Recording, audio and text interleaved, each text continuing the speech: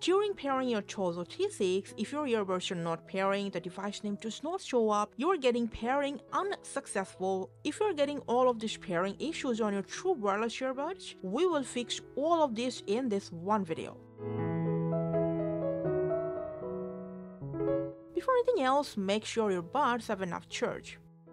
Now also, if you have a lot of devices paired or active already on your phone that you're trying to pair your buds with, if you want, just unpair or disconnect them from your phone. And if the device name is not showing up in the Bluetooth devices list, if possible, make sure Bluetooth is turned off on all your nearby devices except the one you're trying from.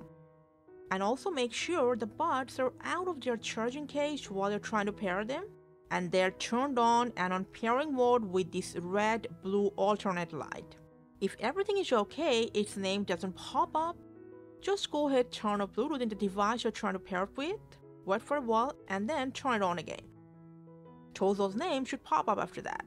Now what if the name pops up, but whenever you tap on it to pair, you're getting pairing unsuccessful?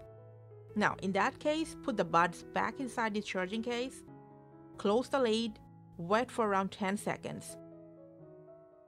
Meanwhile, whatever device you're trying to pair it with, just restart your device once. After your device restarts properly, go back to the Bluetooth section, take the buds out, and then try to pair them again. I'm absolutely sure your Tozo T6 will pair with the device of your choice without any problem now. Hope this video was helpful. Thank you for watching.